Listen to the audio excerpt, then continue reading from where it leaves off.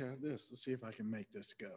But we want to welcome you here this evening and thank you for this time together. Did I go the right way? I think I went the wrong way. Oh, there we go. All right, let me highlight a few of the announcements that are coming up. So, fall is almost upon us. If you have not already registered your children, or if you know some folks who need to register their children, time is coming. You can do that online at our website at www.tricitybaptist.org. And as well as you can do that here, but that helps us to know how many children we're looking for.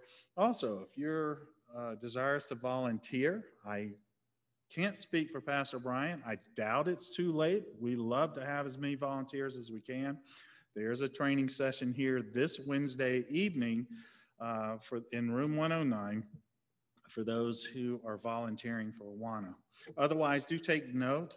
We do not have other activities going on. I think the teens are meeting with the Stedmans away, and then we have some organizational things going that evening. And take note of that. But for our general time of a prayer service, we're not having this Wednesday night. Also beginning on September the 1st is our Music Academy and Petite Music. Now, we've got a couple of keyboarding, piano sessions that are being offered this year. And this is a tremendous opportunity to introduce our younger children to various aspects of music. In a few minutes, Prudence Truman is going to be bringing the special. We are blessed every week as we look at our choir, as we look at our orchestra, as we have a number of these specials on an evening service like tonight. And it's our teens and it's our youth. It's those who have been exposed to music and coming up and providing that next generation of music. So we want to introduce them early. There's petite music for the youngest ones. There's a strings class, a couple piano classes. Please touch base with Katie Richards if you have specific questions about that.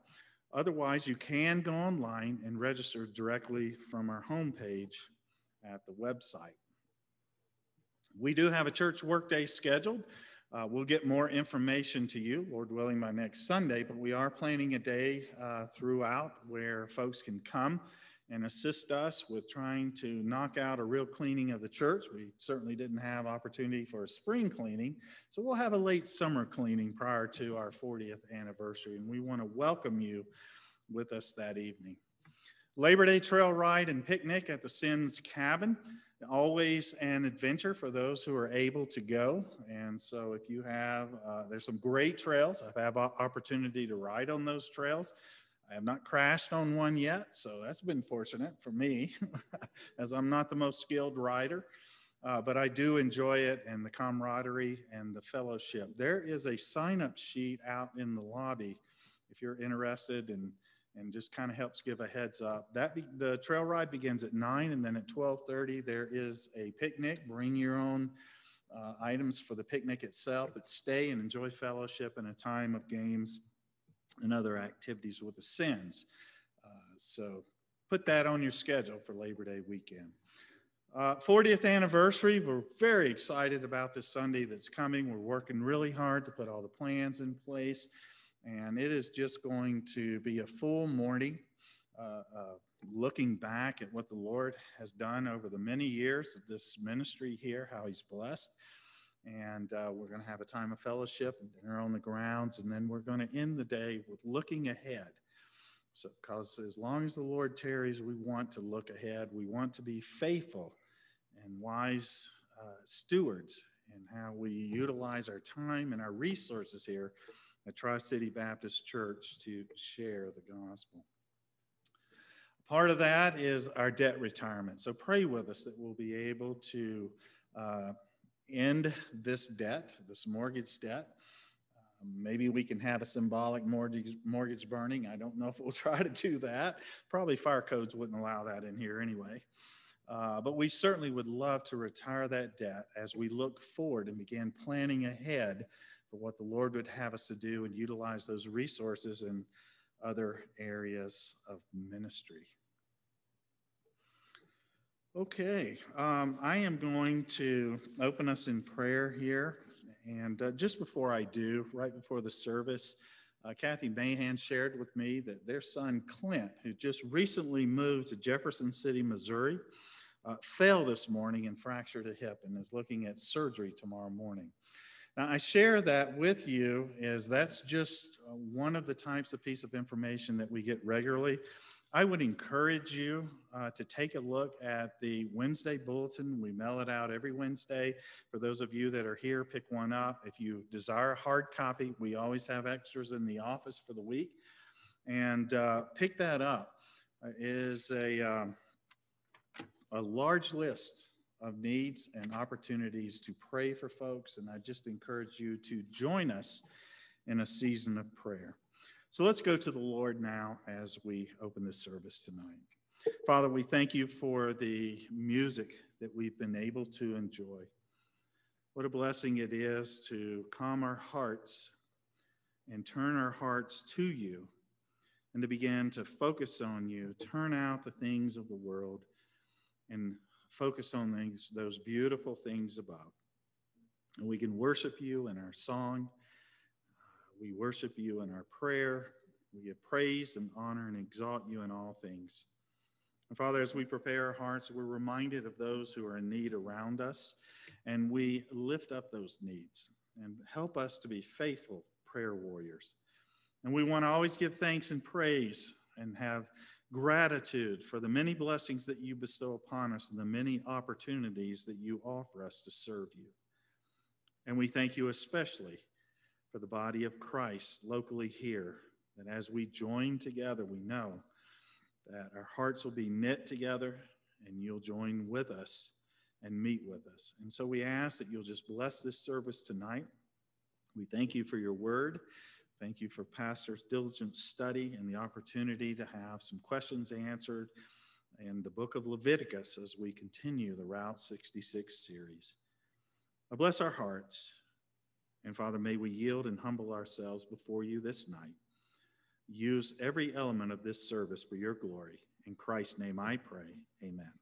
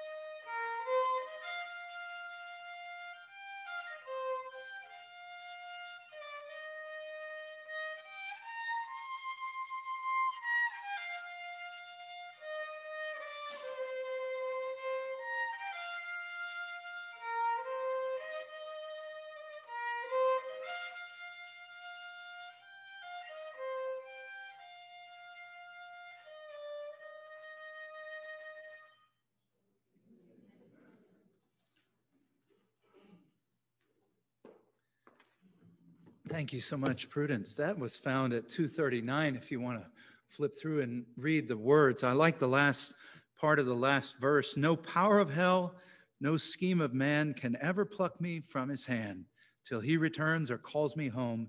Here in the power of Christ I stand. On Christ I stand. Thank you so much. That's challenging to play unaccompanied like that. Really beautiful in its simplicity. Wonderful job, Prudence. Well, let's stand together and sing another of these oldies but goodies that I've been resurfacing on Sunday nights. How Can I Fear? Number 165. When shadows fall and the night covers all, there are things that my eyes cannot see. I'll never fear, for the Savior is near. My Lord abides with me. How can I fear? Jesus is near. He ever watches over me. Worries all cease. He gives me peace. How can I fear Jesus? When I'm alone and I face the unknown, and I fear what the future may be, I can depend on the strength of my friend. He walks along with me. How can I fear? Jesus is near. He ever watches over me. Worries all cease. He gives me peace. How can I fear with Jesus? Jesus is King. He controls everything. He is with me each night and each day. I trust my soul to the Savior's control. He drives all fear away. How can I fear? Jesus is near. He ever watches over me. Worries all cease. He gives me peace. How can I fear with Jesus? Amen. You may be seated.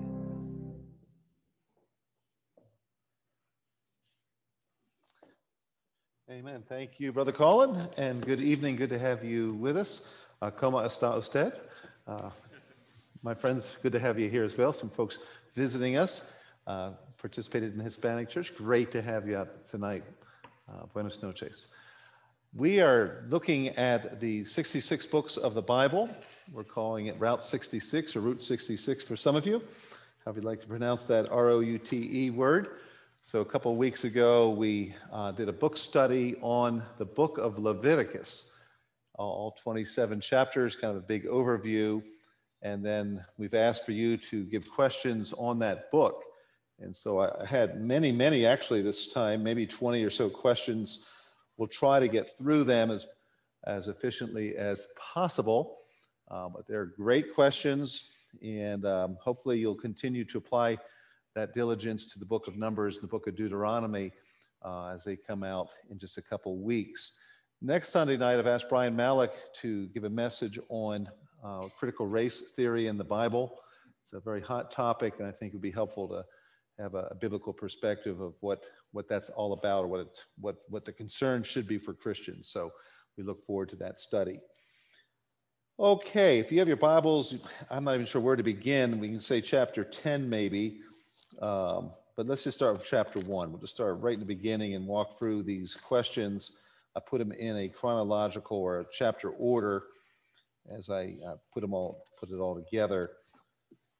So let me read the questions that you gave to me, and I'll try to answer them from the book of Leviticus. So the first question, kind of a generic, broad question: do you think Leviticus helps support what Catholics believe? For example, having to go to the priest instead of going to God, straight to God. Do you think that this book could be used to justify their priestly system?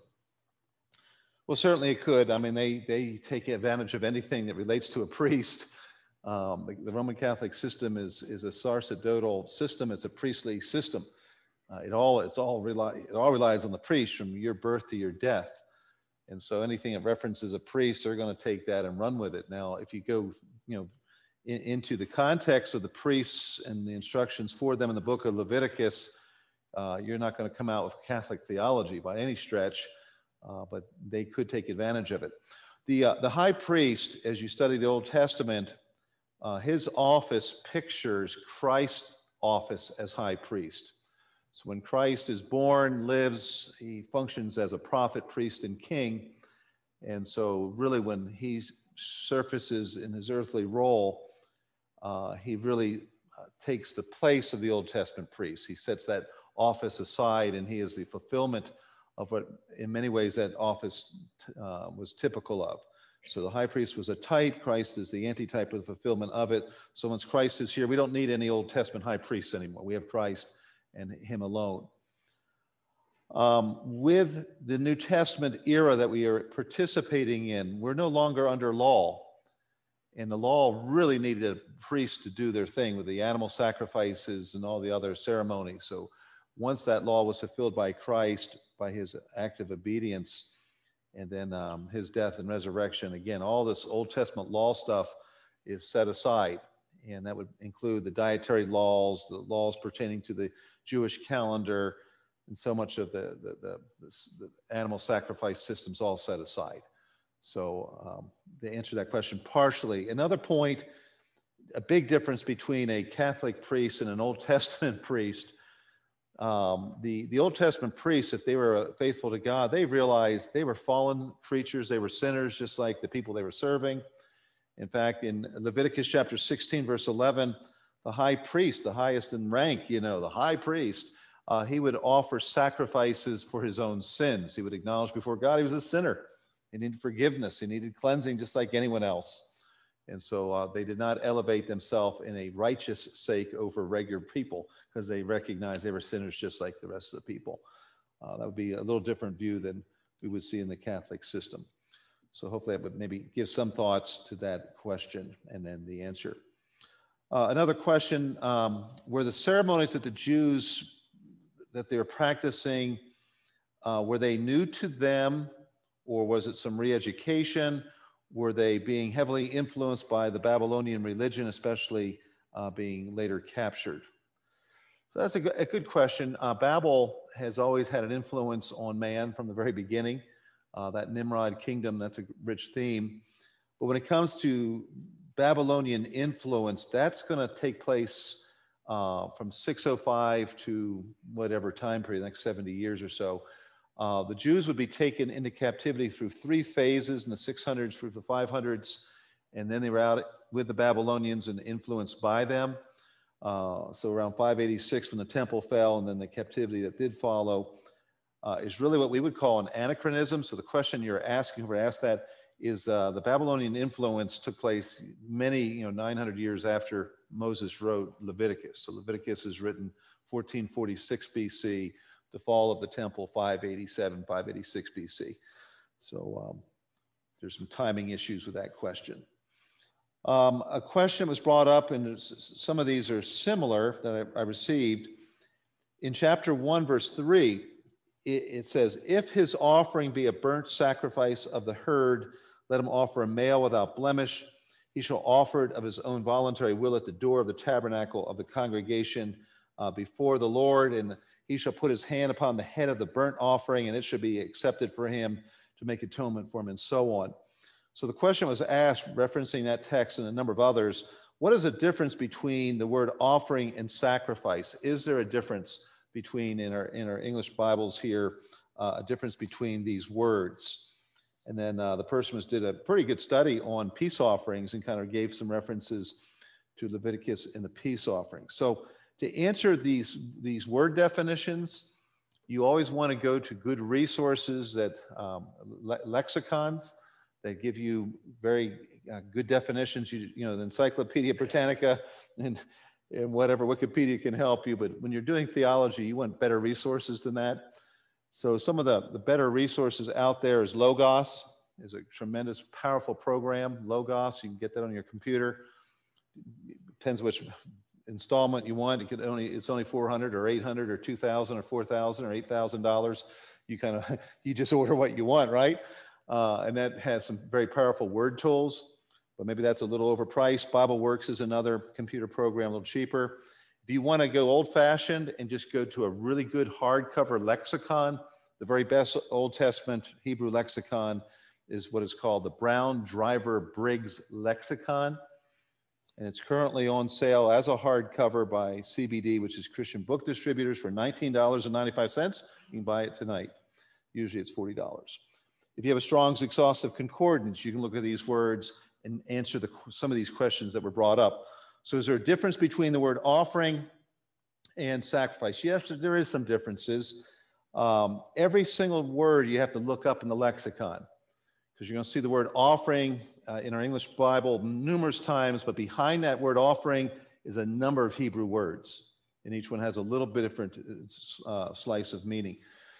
So here in verse 3, the word offering is the Hebrew word karbon, which means an offering, just a gift. It's a generic word, very broad. It could be a gift as a sacrifice, a blood sacrifice, an animal sacrifice. It could be a gift of crops, grain. It could be money as a gift. It's a very broad word. So karbon. The word burnt sacrifice here in verse 3, and this is often the case with these words, especially when you deal with the word offering or sacrifice. In our English Bibles, we have two words, burnt sacrifice. In the Hebrew Old Testament, it's only one word, olah, olah. And it means literally burnt sacrifice. So some of these questions about word meanings, if you have a good lexicon, the Hebrew's really, really specific with these type of offerings. So burnt sacrifice, olah, one Hebrew word. It is an offering, but it's more specific. It's dealing with an animal sacrifice that is put to death and completely consumed on the altar. Chapter 7, verse 10, you're going to see the word meat offering, somewhat misleading in our King James, meat offering. Again, two English words, meat offering. In the Hebrew, it's minha, and it literally is grain offering, grain offering, grain offering. And that's a very precise translation, grain offering. In chapter 7, verse 11, you see again the word peace offerings. When you see the two English words, peace offerings, it's reflecting one Hebrew word, shelamim, shelamim. That's the Hebrew word for peace offering. Chapter 7, verse 29, you have another word here. He offereth the sacrifice. The sacrifice, it's another Hebrew word, siba. And this is a word which means communal sacrifice, where you share the sacrifice on the altar. You enjoy a meal together.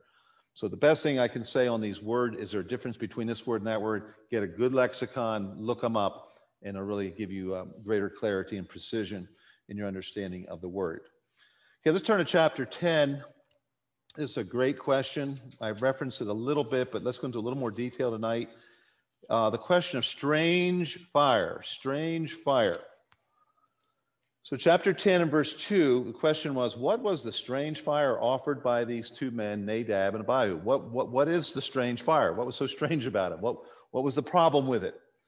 So let's read in chapter 10 of Leviticus, verse 1, verse 2, and Nadab and Abihu, the sons of Aaron, took either of them his censer and put fire therein and put incense thereon and offered strange fire before the Lord, which he commanded them not. And there went out fire from the Lord and devoured them, and they died before the Lord. So this is really tragic. You know, the tabernacle's just been built. Things are set up. The priests are put in place to serve. They're ready to get going, to worship the Lord. And all of a sudden you have this tragedy where two of the high priest's four sons are killed. Just boom, just like that, just like that. So whatever the strange fire is, we know it's something that God did not command. So they're doing something unauthorized. This is religion gone free enterprise. They're doing something outside of the box, something that wasn't permitted by the Lord. And the consequence was obviously quite severe. So let's talk about this a little bit. So with the tabernacle, I should have a picture here, but the tabernacle, out in the outer courtyard, you have the bronze altar.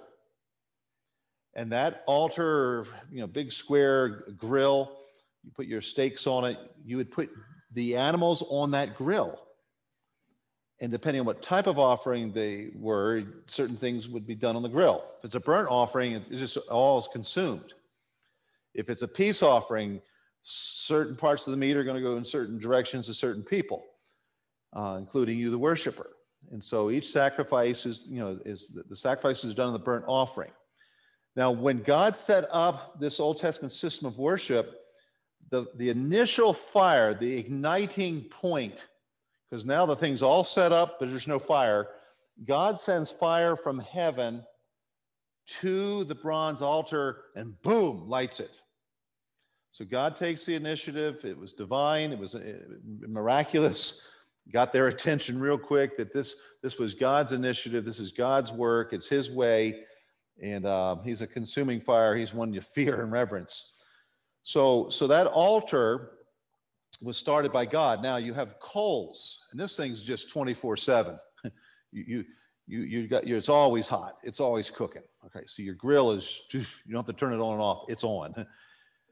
And what you would do as a priest, you would have your censer, these golden censers, and you would take the coals from the bronze altar, and you put them in your censer, and you walk in to the building, into the building, which has two components, two parts: the holy place, and then the cubicle area known as the Holy of Holies. And in the holy place, to the right, you have the table of showbread. To the left, you have the lampstand with the lights. And right before the veil between the holy place and the Holy of Holies is a golden incense altar. So bronze outside, gold inside.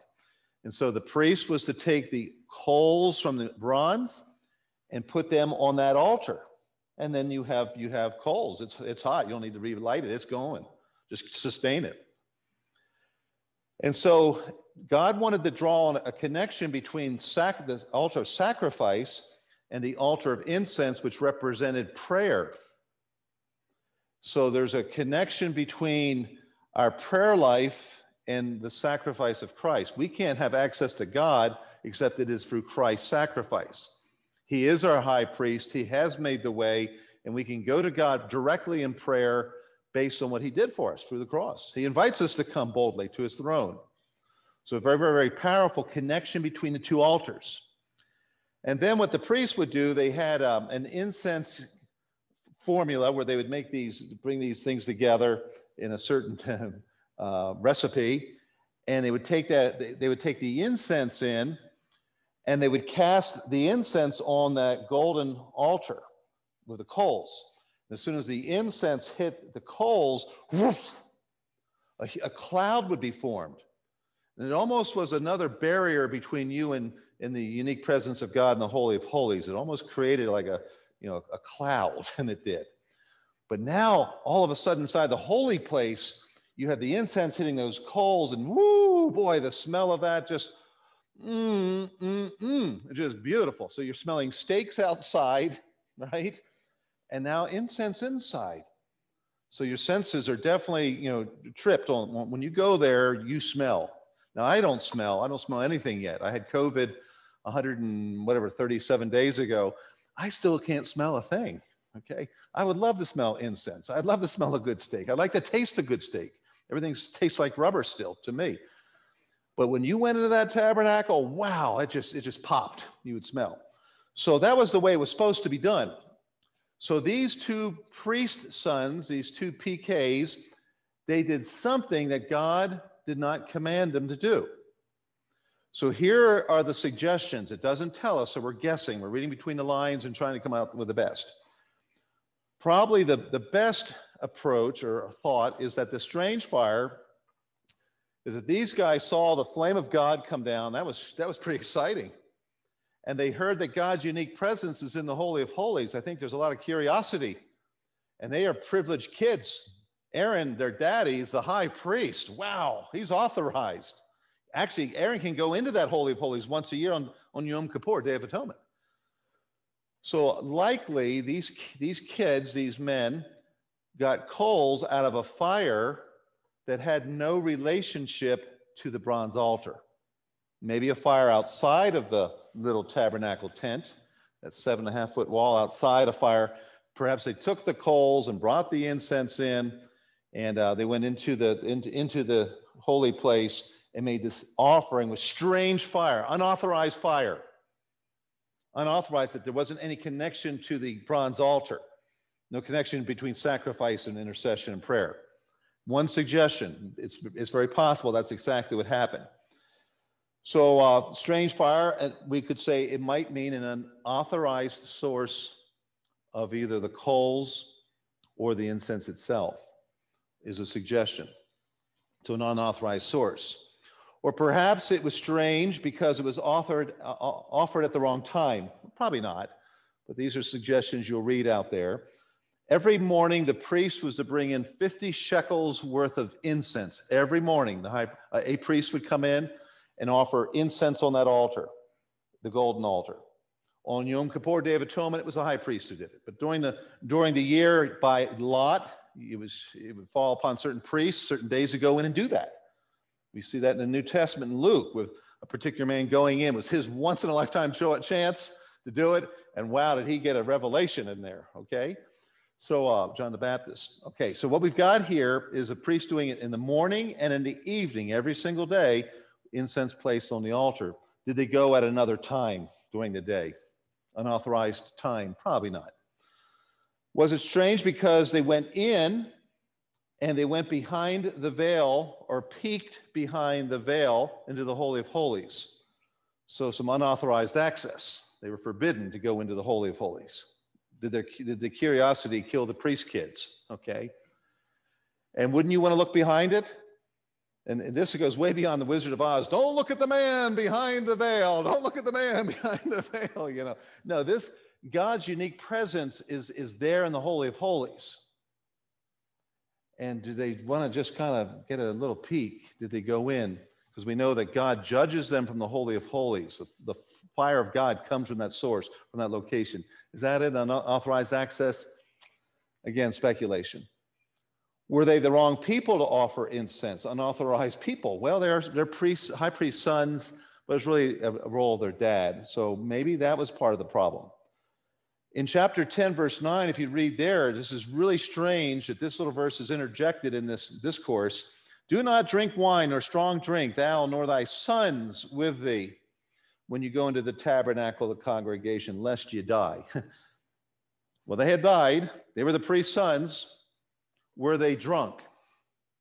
And were they offering strange fire? Were they kind of cavalier about this whole thing? Disrespectful. Probably part of it. Were they drunk? I don't know. But some have suggested the connection. Why is this here? It's really a strange location unless there's a correlation. So maybe that factored into it. So those are some of the suggestions. Whatever it was something that was prohibited, not directed by God. They did wrong. They created it.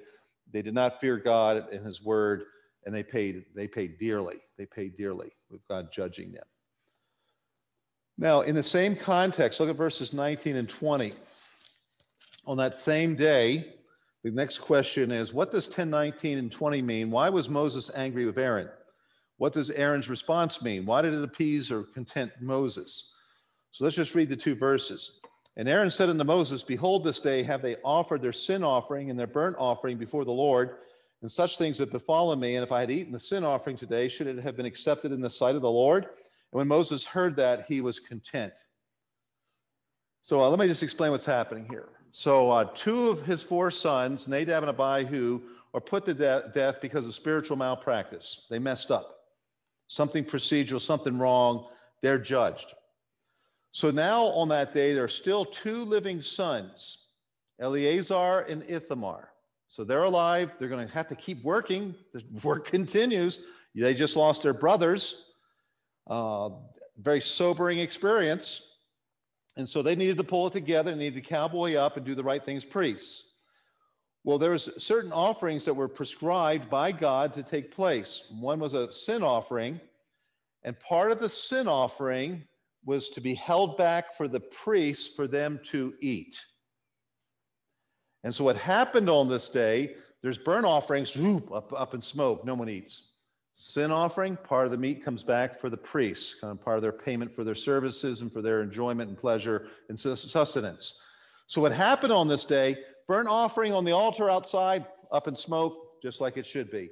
Sin offering, it's out there. How do you like your steak? Do you like it rare, medium, extra well done or whatever? They just let the thing ride on the altar and burn it to a crisp. And Aaron doesn't eat any of the meat. He should have. It was allocated for him. So he just doesn't follow the procedure. And Moses is ticked off.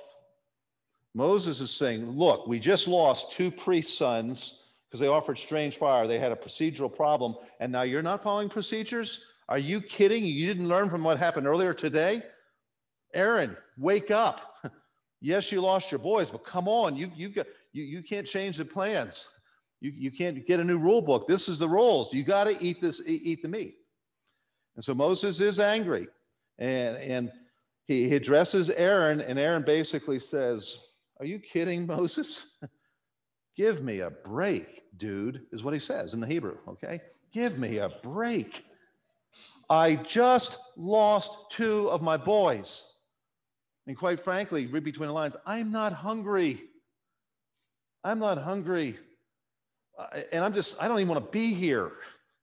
I'm going through the motions. I just lost my boys. I'm hurting. Could you show a little grace with my loss? I'm not going to change the procedures. I'm not trying to rebel against God. I'm just having a really bad day. And when Moses really heard the heart of Aaron, he says, okay, I get it. I get it. And that contented him. It pleased him. He understood. Okay, you're right. You're right. So that's what's happening there. And there's a really neat truth. There's a principle for us. God is very sympathetic to human sorrow and loss. Because 2 boys, they messed up procedurally. They're struck dead. You think, okay, if he took those 2 guys out, why doesn't he take Eleazar and Ithamar out? They didn't follow procedures with daddy either. Whole different attitude. One was a disrespectful cavalier attitude. These people here were just suffering the loss. And they're not thinking well. They're not performing well. And there was a little bit of grace. You'll see at times when we have funerals here, we are very sympathetic to the family who loses a loved one. We're a little more gracious, a little more forbearing in things we might permit. I'm not a real big fan of Elvis, okay, just quite frankly, okay. So if we have a funeral and Bubba who just died, and his wife says, Bubba loves Elvis, could Elvis sing in the service Amazing Grace, okay? I'm going to say, you know what, probably Colin and I wouldn't choose Elvis to sing Amazing Grace in the morning service. We just probably wouldn't have Elvis sing. But this is your loss, and he loved Elvis. So, oh, brother, okay, we'll be sympathetic. We're going to have Elvis sing Amazing Grace, okay? Is that okay? Maybe not my preference, probably not our standard to have Elvis sing, but Bubba has just died, and the wife really, this is his favorite song by Elvis. So you know what happens? They say, you know what, I can live with that. Can you live with that? Can you live with that? Well, some people can't. And some people can. So we're a little more gracious when people lose loved ones. Okay? And my dad and my stepmom loved Elvis. They were at his last concert. Okay? So there's a lot of people who love Elvis. He had a beautiful voice. And I hope he knew the Lord. Okay. So what we have here is some really neat teachings from the scriptures. Okay. Let's go to another one. Chapter 13 is the leprosy chapter.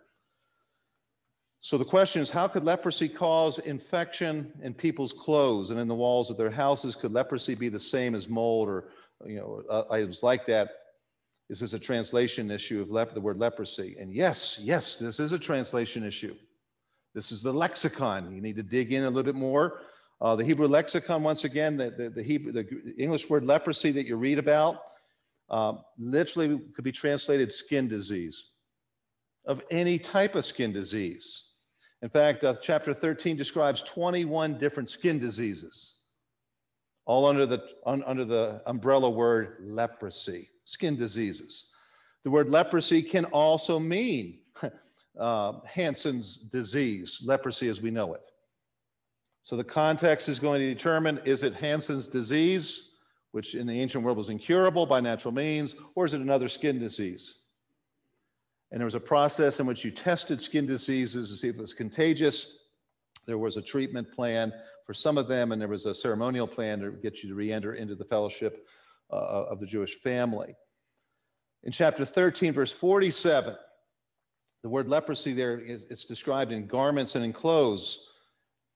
What's going on there? Can leprosy, get into all that? Well, again, this word is really broad. It's used there and would cover things like molds, mildews, and fungus. We looked at a house with our son John and Stephanie. Beautiful house, was next to a stream. But as we went into the basement, it was all black mold. They looked at another house, and all the gray water went under the house. This is South Carolina living. I mean, they did not have a pipe, so when you did your dishes, it just went under the house. They had beautiful property, and they probably had a still up on the hill. You can just imagine a still up on the hill. And we said, John, this is a great house, but all that sitting water under your house in South Carolina, this is going to be a cockroach condominium. You've probably got every snake in the world underneath there, and you have molds. You don't want this house. You don't want this house, okay? So that chapter does describe, the word is used to cover molds, mildews, different fungus that could be dangerous to your health. Leviticus 14:2, the question was, in scriptures, it found that a leper was cured by any natural processes. So if you're thinking of Hansen's disease, no. Of the 21 lepers that were healed in the Bible, all 21 were supernaturally healed. Other skin diseases were healed through natural processes in some cases. I have a skin disease, okay, so I have shingles. Shingles is an immune problem, a deficiency in your immune system. So if you've had chicken pox, that virus is in your spinal column, it's there. And your immune system is suppressing the shingles. But if your immune system gets compromised or weakened, all of a sudden you get shingles. And this isn't the shingles on top of a house. This is the belt around your upper torso from the middle of your sternum area around to your back. And if you get a really good case, it oozes. And it is miserable. It is miserable. And so I get shingles under my eyelids, on my eyelids. And it hurts. It hurts. But it can be helped if you work on your immune system. So I talked to one of my doctor friends, actually at the whatever you call the guy. What is it? The priest, thank you, the pharmacist. And he said, you have an immune problem. I get it. I have an immune problem. I've been weakened. I know I'm wimpy. He said, you need to rebuild your immune system. Here's some things, natural things you can take to help your immune system. Zinc, for instance. He said, you need more zinc, probably. Vitamin C.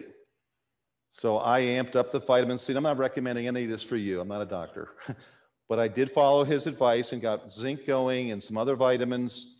And within 30 days, I've not had any of that skin disease or rash under my eyelids. It just burned and was really miserable.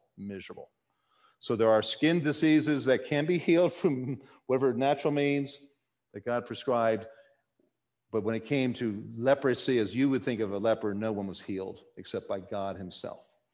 Okay, chapter 16, verse 7. Why 2 goats? This is the Day of Atonement. 2 goats were used in the ceremony. And when you have 2 objects, there's 2 messages, 2 lessons, 2 stories, 2 illustrations, 2 aspects. So the 2 goats, the one goat was the scapegoat, which was removed from the land and taken to the wilderness, just out of sight. That scapegoat, the living goat, pictures God taking sin away. Expiation, out of, taking it out, removing it. So the one living goat pictured Christ's future work of expiation, where he removes our sin as far as from east as from west. The goat which died and its blood was sprinkled on the mercy seat in the Holy of Holies on the Day of Atonement, that death of the goat pictured propitiation, where we have violated the word of God, and we have a wrathful God who hates sin. And that death of the goat, as it foreshadowed Christ's death, satisfies the wrath of a holy God. That's what propitiate means, to satisfy wrath. And so Christ is pictured in the goat that lived, picturing his expiation, his work of expiation, the removal of sin. The goat that died pictures his work of propitiation, the appeasement of God's wrath toward us because of our sin. Leviticus 16, another question related to this day. We know one purpose for the Day of Atonement is that it foreshadows Christ's future crucifixion and redemption for mankind. What exactly did this atonement covering a sin accomplish for the Old Testament Jews? And the word atonement means at one meant. So it's dealing with reconciliation that is seen by the covering of sin, but as the result of that covering, it results in being at one meant with God. And so as with all of the Old Testament sacrifices, none of them were efficacious. That's a fancy word. None of them were efficacious. The word efficacious means effective. So not one animal sacrifice was effective to remove your sin, to atone for your sin, to cleanse you from your sin. Not one of them. But as you looked at those sacrifices and you obeyed God, and you understood that these were symbolic, that they pointed to the future Lamb of God whose blood sacrifice is efficacious. And so faith looking forward to the cross would be what saved people in the Old Testament and was what made the sins washed away. The efficaciousness was their faith in the coming Messiah who was going to die for them. So just keep it straight, whether you're in the millennium, which we'll cover in a couple weeks in the morning, whether you have sacrifices in the millennium, none of them are efficacious. They're memorial sacrifices. Old Testament, they're all foreshadowing the work of the cross. So just keep that straight. I know today there is no Day of Atonement. They can't sacrifice animals right now. They don't have a temple. So they've had to improvise and tweak their holy days, and they're all less than satisfactory the way they do it. Okay, chapters 10 and 24. You have a list of particular offenses that leads to the death penalty. And so the question, good question, the death penalty be put into practice for those specific offenses against God by nations today, like the Christian Reconstructionists say? What about the eye for eye and tooth for tooth? How does that fit with the New Testament saying to love your enemies and to do good to those who abuse you? So really there's a couple questions here. So let's take the first one. There were particular sins, if they were committed under the Jewish law, Mosaic law, under God's theocracy, where the consequence was to be the death penalty. And probably rarely did they comply by putting people to death when they sinned in the ways we're going to see listed. But they were supposed to fulfill law. So in chapter 20 of Leviticus, let's just turn there for a moment. Leviticus 20, you have a particular sin. And pretty nasty sin. And Moses spake unto Lord spake unto Moses, saying, again, thou shalt say to the children of Israel, whosoever he be of the children of Israel, or of the strangers that sojourn in Israel, that giveth any of his seed unto Molech, he shall surely be put to death. The people of the land shall stone him with stones. So Molech is a horrible idol. He has the head of an ox and the body of a man, typically made of bronze with a hollow interior. So the worship of Molech, you would have a fire inside of the image. So here you have the head of an ox, grotesque body of a man, and you would have the arms of Molech usually out in front, bronze. And they would crank up the fire inside of the image. And if you were to worship Molech, you would bring your children, your little baby, your little boy, your little girl, and you would come in your act of worship, you would put the child in the arms of the image and sacrifice that child in the arms of Molech. So the worship of Molech involved child sacrifice. And I'll tell you what, when you read about Solomon was complicit with Molech worship for a period. That's really gross, okay? Death penalty. So involved in Molech worship, death penalty. You have in verses 9 through 21, anything immoral, adultery, incest, bestiality, all these grotesque perversions, death penalty, absolute death penalty. Chapter 20, verse 27, if you're complicit with demonic activity, such as a wizard, what's a wizard? A wizard is the opposite of a witch. It's the man witch.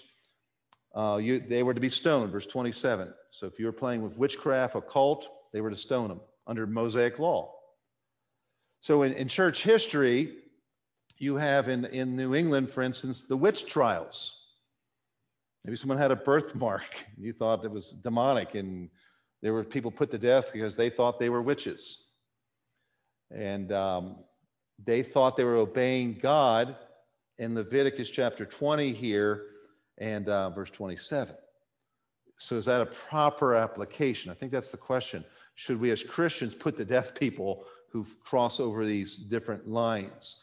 The guy who's collecting wood on the Sabbath was stoned. So today, if you did any work that was not a work of mercy and necessity, should we stone you tonight? Should we have the deacons come forward? Did anyone mow their yard today? I'm just curious. Did anyone mow their yards? Be honest. Be honest. Did anyone mow their yard today? You, Carol, you did, and you're a deacon's wife.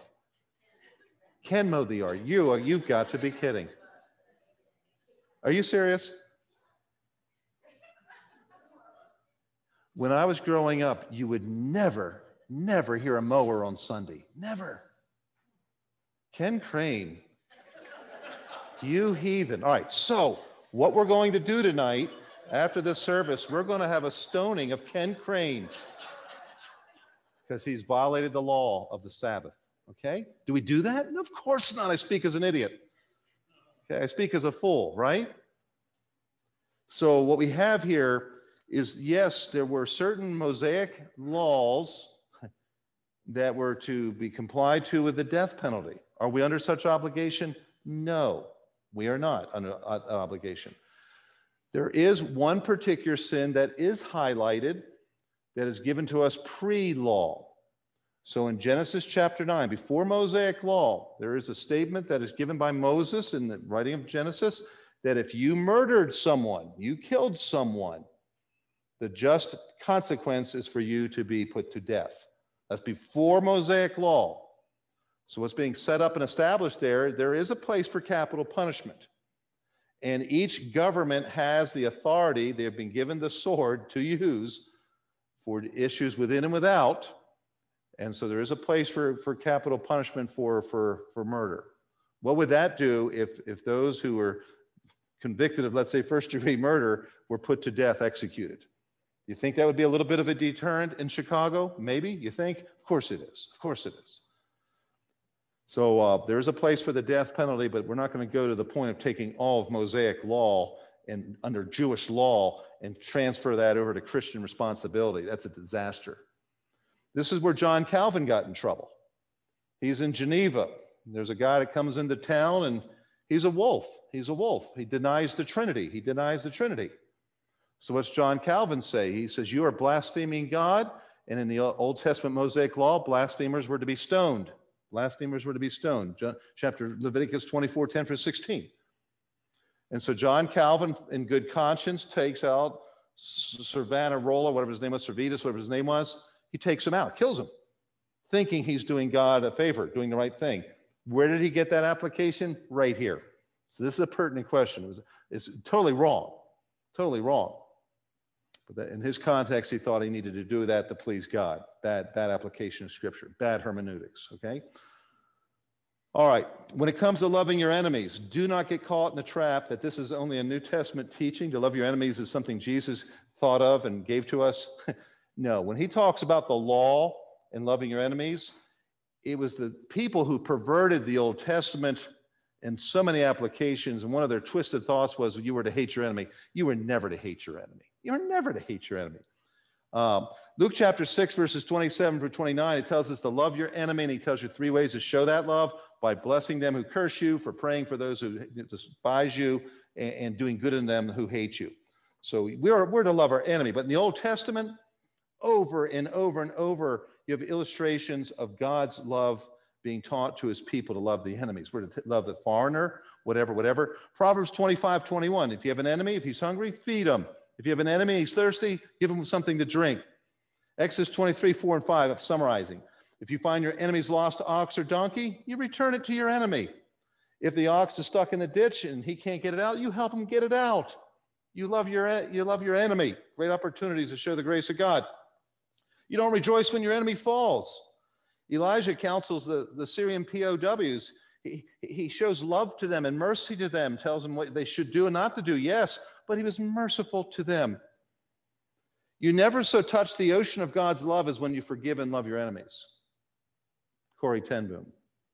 The Bible tells us to love our neighbors and also love our enemies, probably because they're generally the same people. G.K. Chesterton. Always love your enemy. Always love your enemy. Well, what about certain prayers that are imprecatory prayers? Yeah, I get that. That doesn't mean you hate your enemy. Imprecatory prayers, always, if you get this straight, imprecatory prayers were always based on what God had promised to Abraham. Those who bless Abraham will be what? Blessed. Those who curse Abram and Israel will be cursed. So an imprecatory prayer was basically saying, God, you said when your enemies blaspheme Israel that you would curse them, and all I'm asking you to do in prayer is to do what you promised to do. That's all I'm asking. I'm asking you to keep your word. You said you would curse those who cursed Israel. I'm just appealing to what you said. That's an imprecatory psalm. But the Bible, cover to cover, it's all about loving God and loving your neighbors yourself. Always, always, always, always. So just try to keep that straight. All right, the next question. Leviticus 23, the chapter on the calendar, the holy calendar, 7 different feasts. Someone asked, would you just quickly review those? So I'll review them very quickly. So every Jewish holy day feast goes back and looks at something in history, and it's commemorating something historical. So the Sabbath is commemorating the 7th day of God's creative week, where God ceased from his creative work. He wasn't tired, okay? He ceased from his creative work on the 7th day. So the Sabbath looks back to that rest day. It looks forward to the rest which is in Jesus. You can't save yourself by works. You by faith must trust in his works. Rest in that and you're saved. And then beyond that, there's a rest that remains for the people of God. It's called eternity.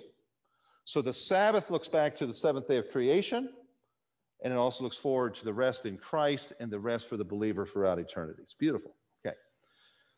So let's talk about the other feasts. Most of us will see and understand the Passover, first fruits, Feast of Unleavened Bread, Pentecost, and even Tabernacles. Most of us will peg prophetically. The 2 that are most challenging is the Day of Trumpets, Feast of Trumpets, and the Fast of Yom Kippur. Let's talk through it.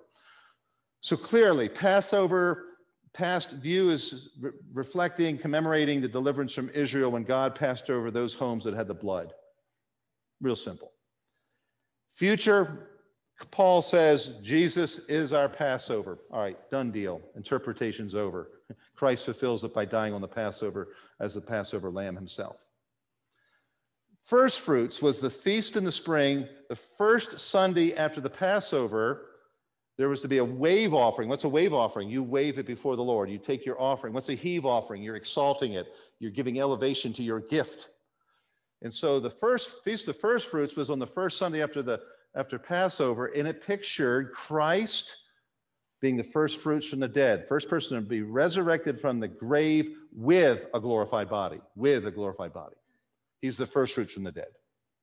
So real simple. Passover, his death, first fruits, his resurrection. Now, to enjoy the work of Christ, you need to understand the Feast of Unleavened Bread. It was a week-long feast, and they were in a hurry to get out of Egypt, so they didn't have time to put yeast in their bread to wait for it to rise, so they had bread without yeast, leaven. So remember that. Go forward. If you're going to enjoy the cross and resurrection of Christ, you must put out leaven. Leaven pictures sin. You have to confess, repent, forsake sin if you're going to enjoy Christ. Beautiful. Okay. The summer feast, Pentecost, 2 loaves representing 2 entities, 2 people sets, Jews, Gentiles, becoming 1 loaf, 1 body, a new man, a new creation called the church. So Pentecost marks the birth of the church. Very, very powerful. Then you go from the spring to the summer, and now we have a gap to the fall. That gap represents the church age. So now we come to the fall feast, and these are the tricky ones. And this is where people get really crazy. They hear the word trumpet, Feast of Trumpets, 7th month, October usually, first day of the month. And they say, trumpets, Jesus is coming with the trump of God. It must mean the rapture. That's a disaster hermeneutically. Disaster. Don't even go there. So trumpets are used to gather God's people, but there's got to be a Jewish element to this, and there's also got to be a sequence. So something's going to fulfill this on the first day of the month. 10 days later, there's another feast, technically a fast, Yom Kippur. Something happens event-wise on that day. 10 days later, 5 days later, tabernacles begin. They all are lumped together, and they're going to be fulfilled prophetically on the first of the month, 10 days later, and then 5 days later. And if you think trumpets is the rapture, what are you going to do with Yom Kippur? What are you going to do with tabernacles? You get a big 7-year gaps. It doesn't work. It doesn't work. It's terrible. It's inconsistent understanding of what happened in the spring feasts. So trumpets, it has to deal with God gathering his people. So it relates to that just as simply and as broadly as we can interpret safely, is to say trumpets are going to be blown on the first day of the 7th month to gather the people, to gather the elect from the four corners, to gather Israel. So there's a gathering. Where's the gathering point? Jerusalem. All right, Day of Atonement. Jews are coming. There's a gathering. I'm going to say that trumpets is at the end of the tribulation. Day of Atonement, the 7th month, 10th day, is going to be a day that Israel will acknowledge that Jesus is their Messiah. And they are going to connect the dots that they are the ones who crucified him. And they're going to mourn over their sin. It's going to be a deep time of introspection and repentance. It will take place in Israel, likely on the slopes of the Mount of Olives. So Day of Atonement, Israel's gathered. There's a recognition that Jesus is the Messiah. He's the one. They crucified him, and now there's a fountain drawn and blood flowing from Emmanuel's veins. And that fountain is open to Israel. Does that mean that Jesus comes back on Yom Kippur? It doesn't require that. Doesn't require that at all. In fact, as soon as you start guessing when the rapture, the day, month, year, and you start guessing the revelation at the end of the 7 years, you're going to get in trouble every single time. And anyone who thinks they've pinned it down, no man knows it. Just keep it real simple. No man knows the day or the hour. Just keep it simple. But there will be an acknowledgement of Messiah. Now, Daniel chapter 12 and verse 12. You can start playing with some numbers if you like the numbers. In that prophecy, in that chapter, it starts off with 2 resurrections. The resurrection of the just and the resurrection of the unjust. And just looking at it, you could say, well, that looks like it's going to all happen at once. No, not necessarily. I think there's 1,000 years between the resurrection of Israel, of the Old Testament saints, and the resurrection of the unjust before the white throne at the end of the millennium. But what you do have in that, in chapter 12, verse 12, there's some numbers that are played, and I think you need to wrestle with it. So we know from Daniel's prediction that 1,260 days into the tribulation, the abomination of desolation will appear. And that's the Antichrist claiming to be Messiah God in the temple that's built in Jerusalem. So 1,260 days, 3.5 years, 42 months, however you want to parse it out. In the midpoint of the tribulation, now we have a man, the Antichrist. From that point, Daniel says for 1,290 days, that's 3.5 years plus 30 days, Antichrist will cause the sacrificial system that was it was operational in tribulation, the first part, will cause it to cease. And then Daniel says something very impressive. Blessed is he who waits and arrives at the 1,335 days. So Antichrist mid-tribulation, go 3.5 years and go 30 more days, and that's a bad, bad scenario. And then something happens to Antichrist. And then at that point, at 1290 to 1335, there's 45 days. And Daniel says, blessed is that person who endures and who waits until the 1,335th day. So something really big is going to happen between those 45 years that brings us to this really high watermark of blessed is that person who makes it to this point. So what happens? What happens? Let's talk about it. There's one more feast, Tabernacles. John chapter 1, verse 14, Jesus became flesh and dwelt among us. The Greek word is tabernacled. So in his humanity, Christ tabernacled. He was with us. So the Feast of Tabernacles was a look back to see God with his people for 40 years with his people in unique ways, providing. So that's the historic memorial.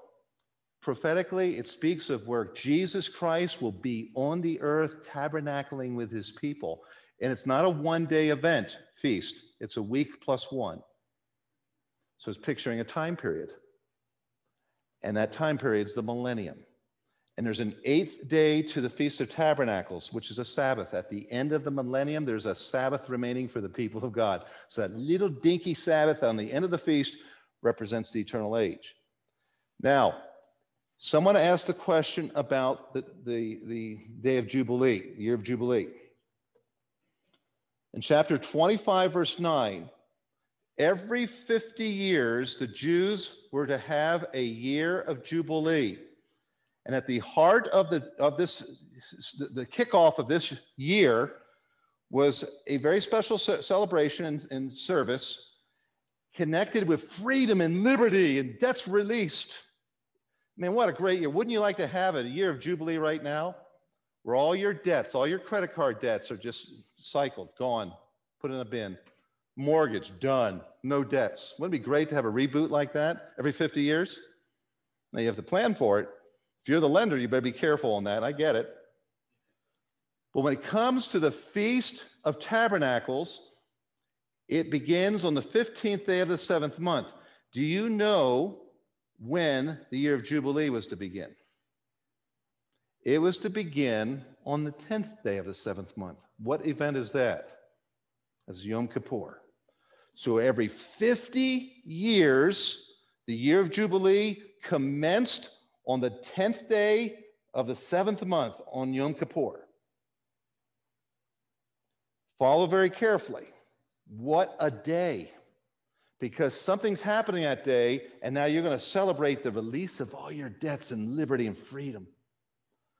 So the year of Jubilee was really foreshadowing the millennium and Christ dwelling with us. So when you go through these feasts and you're trying to put the sequence together, what is happening on 1260? What's happening on the 1290 day? What's happening on 1335th day? What's happening linking in with tabernacles? It has to relate to Christ being here and the establishment and the start of the millennial kingdom. Okay, it's connected. It's connected. So we'll see it a lot better when we're in the millennium saying, oh, Pastor said a little bit of this and he had some of it right maybe. Maybe not all of it, but he had some of it right. These fall feasts point to Christ coming, his revelation, not the rapture.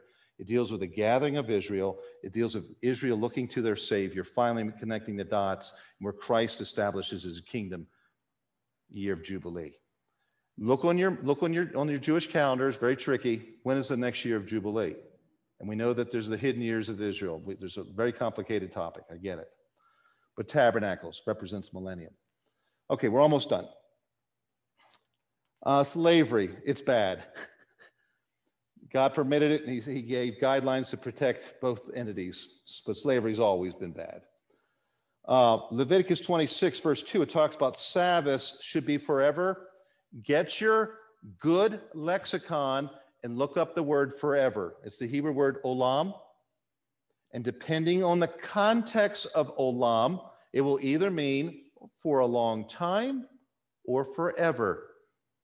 This will really, really help you with a lot of interpretation. When you understand the meaning of words, olam will either mean a long time, like a millennium, or it can mean forever, no end. So yes, right now we do not worship on the Sabbath. God has set that aside. There's a ceremonial aspect to that. We worship our God on the first day of the week. In the millennium, guess what? We go back to Sabbath timeline. So there will be some Sabbath in the future. Great question in chapter 27. These are really good ones to end on. Leviticus 27, 3 and 4. Who read this at some point and asked this question? Why is a female worth 20 shekels less than a man? Men rule. That's a horrible answer. That's a stupid answer. Okay. So let's read the text. So in the Lord spake, chapter 27 unto Moses, and he's talking about vows and keeping promises and what it would cost. And the estimation, verse 3, shall be of the male from 20 years old to 60. So how many men here are 20 to 60? How many men do we have? All right. So right now, you're valued at 50 shekels. Okay. And then after the shekel of the sanctuary, and if it be a female, then thy estimation should be 30 shekels. So how many girls here are between 20 and 60? Don't forget, that's a dumb question. You never, thank you. Jonesy, I knew it. Okay, thank you. And Vicky, thank you. Liars, pants on fire. That's horrible. All right. So the guys get 50 shekels, 4.5 months of work. That's a lot. You better be careful what you promise, because if you violate it, if you default, you pay. So why is the guys valued at 50 and the women at 30? Does that bother anyone? Because we know scripturally, theologically, we are all image bearers, male and female. We are equals before Christ and the cross, totally. But the man, thank you. Wow, thank you, Steve. Oh, okay, thank you. Thank you, Steve. You're scaring me. Let me give an illustration of value. This does not violate the intrinsic worth of a woman and her value as an image bearer of God. Last week, we're putting in a red flagstone Colorado sidewalk. I love Colorado. I love our red flagstone. I love those rocks from Lyons, Colorado.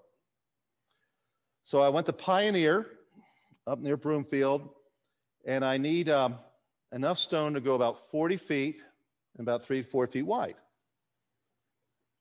So I go in, I say, I'm interested in your red flagstone, Colorado red flagstone. Where is it? Oh, it's against the wall. Fine. And they just say, well, you can go out and get it. I'm saying, are you kidding? Where's the help? Where is the help? Where's the help? So I go out this week, and I begin to go through those piles. It's chicken wire around the rocks. So you got to lift the rocks up and around the chicken wire. And the rocks are 2 feet by 4 feet, 2 feet by 3 feet. They're 2 inches thick. Some are 3, some are 1.5 inches. Average is 2 inches.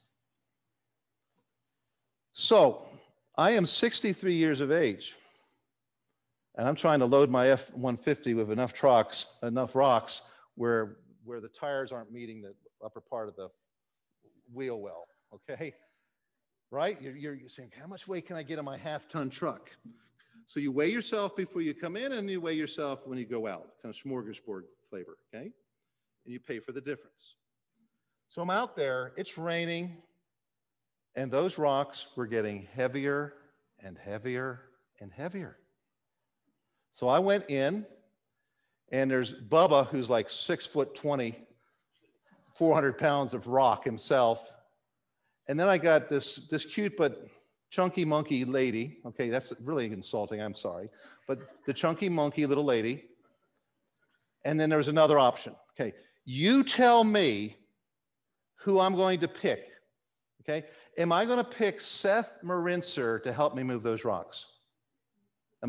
Because a child is valued less than a 20 to 60-year-old woman, right? And someone older than 60 is valued less than a 20 to 60-year-old woman in this passage. So am I going to go and say, Seth, can you help me pick up these 120-pound red rocks? That's embellishment. They were probably only 80 or 90, okay? But they felt like 120. Am I going to go to Bob Dylan? Bob's not here, so I can make fun of Bob, all right? Am I going to go to Bob Dylan, who's 90 years of age, and say, Bob, this is your old cabin. You've always wanted to walk up there. Would you help me load the rocks, Bob? Okay? Would I go to Tammy Blumenthal? She's in the 20 to 60 category.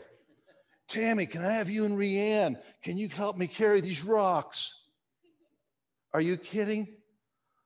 I'm going to go to someone who's manly, strong. Paco, Bob, okay? Jason Wilhelm. Now, these men are no greater than Rhiannon Blumenthal, and they're not superior in intrinsic value to a Seth Marinser. But I'm not going to ask Jonesy or Vicky to come up either, right? Despite your lies of your age. Just quite frankly, I want to move these rocks. So I went in there and I said, lady, I can't lift. I'm lifting 2 by 4 foot rocks by 2.5 inches. And it was the last things I'm putting on. I said to her, I lied. I said, I am a lawyer and I'm going to sue you if I don't get help out there. And I want the biggest, toughest guy on the lot to come out. I'm not looking for Seth, who will be a man, and I'd ask Seth to work in 20 years. I'm not asking Rhiannon. I'm not asking Bob Dylan. I'm not asking Jonesy or Vicky, all right? And it's not because they're any less or any greater than Bob or Paco or Jason. The reality is, with that kind of work, I want those guys. I want those guys. That's the point. That's the point. Okay, that's the point. You wrestle with that. Someone's raising their hand, Pastor. Oh, honey, please don't ruin my whole sermon. Okay, let me ruin. This 63-year-old lady lifted all the rocks. I tell you, 2 old people up there on the hill, honey, would you grab the other end of the rock? And we lifted those rocks, and we put those rocks down. We played with rocks. We can hardly walk today, but we moved those rocks. Now, I've told you there's rock under the mud. There's rock under the mud. There's rock under the mud. Okay?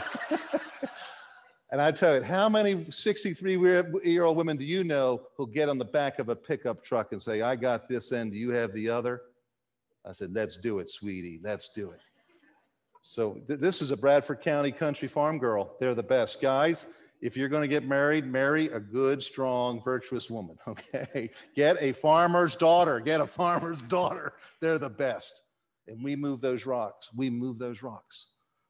But if I had my choice, where's Jason Wilhelm when I need him, okay? Where's those young guys?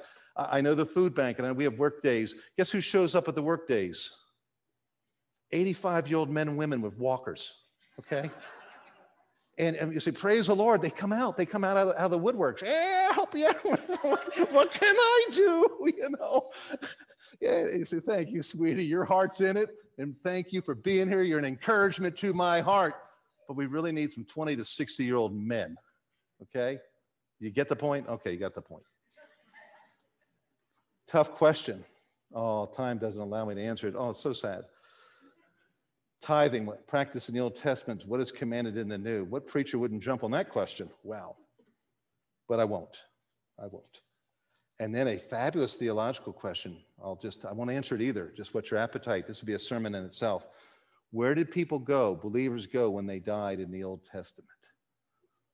Okay, that's a great theological question. So you folks who are Sheol compartmental theorists, you have your answer. That'd be a good one to come back to. So these are great questions from the book of Leviticus. Hopefully this has been enlightening in more than one way tonight. Thank you for your questions. We'll be looking at Numbers in a couple weeks after our anniversary and look forward to continuing to go on Route 66. Let's pray here. Heavenly Father, thank you for the night. Thank you that we can laugh a little bit. And we know when we get tired, we get a little silly. But we know that laughter does good like a medicine. And Lord, with the seriousness of this world around us, it is really good just to laugh, to fellowship, to tease. We thank you for Christian camaraderie and fellowship. We thank you for every book in the Bible. We know that our Christian experience is tied to every one of them, that you have something for us to know and to learn and to apply, that all the Old Testament was given for our understanding, for our benefit, for our edification, for doctrine, for our practice. So, Lord, thank you for the Word of God. Thank you for our church family. Bless us, protect us, help us to serve you well. We pray these things now in Jesus' name. Amen. You are dismissed.